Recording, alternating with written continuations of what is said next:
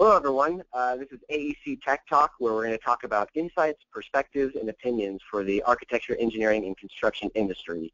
My name is Nathan Wood, and today we're going to be interviewing Brett Young, the CEO of Building Systems Planning, and talking about their new tool, Clash MEP.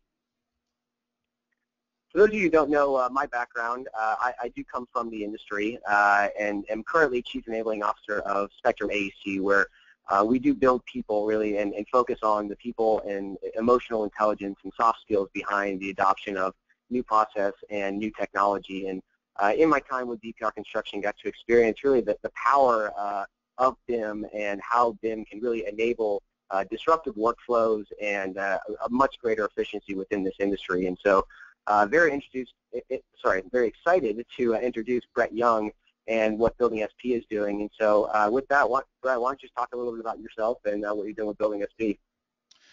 Thank you, Nathan. So my name is Brett Young, and I'm with Building SP. And today we're going to be showing off Clash MEP, which is our Revit add-in that brings clash detection into the Revit workflow directly. And so it'll be mostly a product demonstration of what we do. And Nathan, I'd love to get your comments about what we're doing right and what we're doing wrong. I can tell you about myself a little bit. I'm a Berkeley grad, and after being at Berkeley, I went and did construction management for about 9 years here in California. And after that, I started a BIM consulting company and grew that into a 20-person firm. And from there, started a software development company, and that is Building SP. And Building SP is devoted to making the BIM, making better tools for how we go about and do BIM.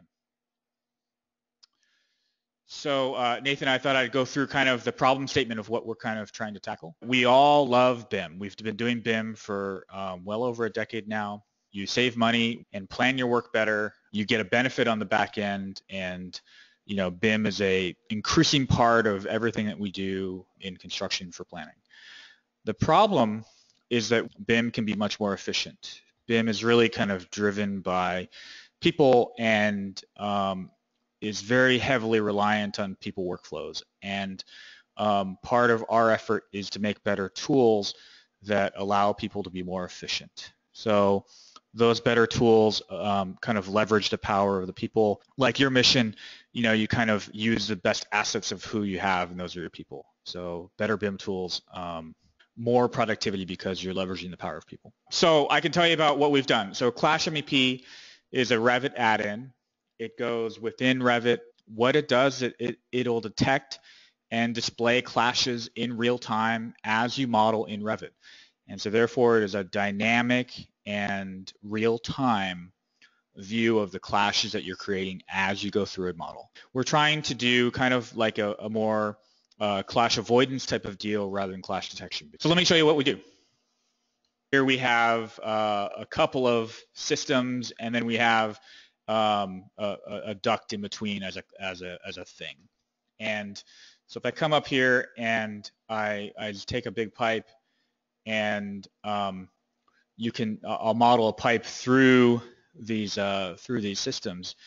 You can see that the clashes are marked in this example in red, and what we've done is we've overlaid a mesh on top of the Revit model to identify the clash, and that clash will show up in every open 3D view or plan view.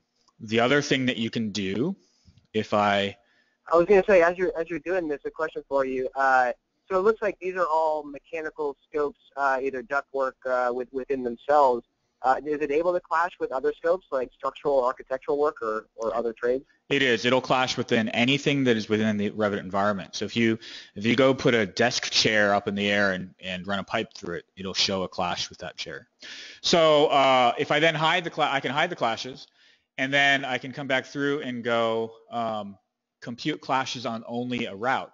So here's a route. This pipe duct is a route, and so there are the clashes that I have on the route. If I hide it again, I can then do a compute clash by doing a drag box and doing doing a portion of it, and only picks up a portion of it.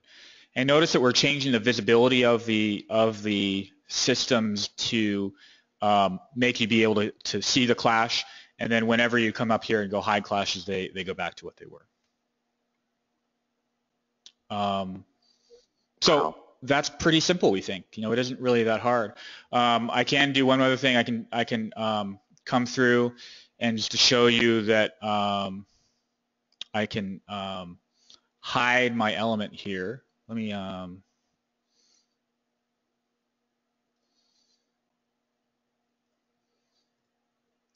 I've now hidden that element, and if I come through and again model through it, you notice that I still pick up the clash. So that you can work within your view and not have everything visible, but still get flagged that you have a clash there as you go back through it. And again, if you do kind of the large select, you can see all the clashes again. So a question for you, Brett, is looking at the customers that would really drive a lot of efficiency and value out of seeing this. I mean, it sounds like it would be those who are doing existing mechanical or engineering detailing inside of Revit. Is that really the main customer that you're seeing coming to Clash MEP? We think it'd be relevant to anyone who's doing MEP modeling in Revit. So if you're a mechanical engineering firm, you should not be creating clashes as you go through and make them. So you should have Clash MEP turned on when you go do that. And if you're a subcontractor, obviously you're directly in line of fire for coordination, so we think is relevant there too. Very interesting, very interesting. Because I know a lot of the discussions that I've had with small, mid, and even larger mechanical contractors seems to be the challenge of moving from a 2D CAD workflow to a truly 3D integrated, Revit-driven workflow. And I feel like, and I'm curious to get your thoughts, that the more that these types of tools like Clash MEP make this adoption process to go from a very different 2D workflow to what is a more parametric, data-driven 3D workflow, how do you see Clash MEP sort of fitting it, making it easier for these guys to move from a CAD workflow to a BIM workflow? Well, I mean, there's going to be challenges no matter how you cut it.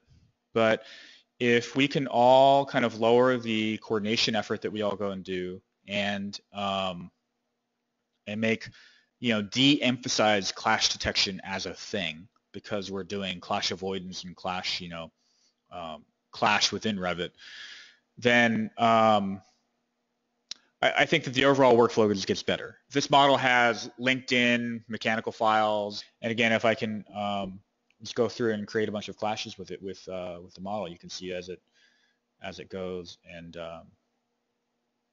as it creates all those.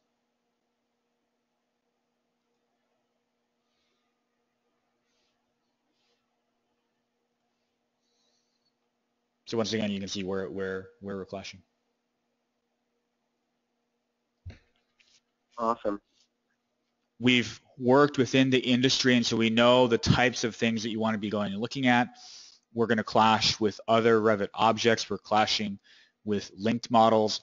We're clashing with linked or in-model models that are hidden. If you have CAD files, convert them to IFC, and we'll clash with those. And then we even clash with point clouds that are within Revit. The key thing here is that we don't require Navisworks, and we don't have to upload or export any of our files. It is directly within Revit and turns Revit into a one platform modeling and coordination tool. Brett, you mentioned the tool Navisworks. So how much time would it typically take within a Navisworks to do this sort of clash detection that you're trying to eliminate the need for? Well, I mean, we've all gotten pretty good at clash detection. I mean, we've been doing it for a long time, right? Navisworks has been around for a long time. The problem isn't really how good or bad or how long it takes to do Navisworks. It's still a separate deal that you have to go and do, right? And so by keeping it real time and having it within Revit, we're not having to do the save and the export and then the combining of files, or if you're using Glue, the upload and then the clash detection within, on the cloud. Awesome. Well, one last question for you, Brett, as sort of a technologist and a futurist in this industry. I'm interested to get your thoughts on how do we solve this this interface between the designers and the builders that it seems like you're very much solving here with Clash MEP. And if you were to look into your crystal ball and see the future of perfect collaboration between the designers and the detailers and the fabricators and the delivery of the scope of work of MEP, how would you see the perfect world, and what are maybe the barriers right now that don't relate to technology that are preventing that from happening? Yeah, I think the technology is really kind of getting better and better every day. We see a lot of people using collaboration for Revit now, and while that product by Autodesk might not be the perfect product yet, it definitely brings people all into one platform so that they're all kind of working in one location. I also think people are getting better, frankly. Back when you started in BIM, no one knew how to do BIM, and you guys were really kind of at DPR, were really kind of spearheading how you go and create a BIM workflow. We didn't have BIM workflows, and you guys kind of made them. And we've been doing it long enough that we kind of know how to do it now. So I think people are getting better too, and people are going to keep on getting better. So I think between technology and people, I think that we're getting better. Awesome. Yeah, no, I do echo that. I think that we've come a long way in the 5 or 6 years, well, more than that, almost a dozen years now that clash detection has been around. I think we're really ready now to move into this world of clash avoidance, and so great that you guys are out there with Building SP, trying to build these plugins to facilitate that disruption of the process in this industry. So I guess any other last thoughts, or how can folks get a hold of you to learn more about Building SP and what you guys are working on? Yep.